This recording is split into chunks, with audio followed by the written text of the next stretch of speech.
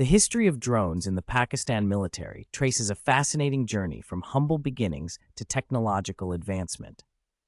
Pakistan began exploring unmanned aerial vehicles, UAVs, in the late 1990s, initially focusing on surveillance and reconnaissance missions.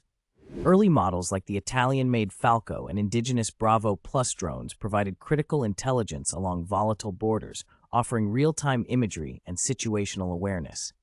In 2009, Pakistan unveiled the locally developed Barak drone, marking a significant leap.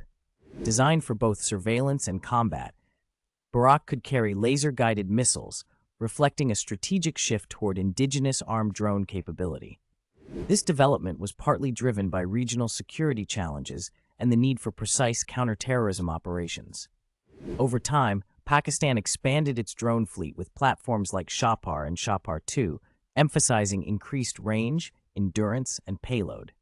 Today, drones serve as vital assets for border monitoring, target acquisition, and force protection, demonstrating how Pakistan's military has embraced UAVs as a cornerstone of modern defense strategy.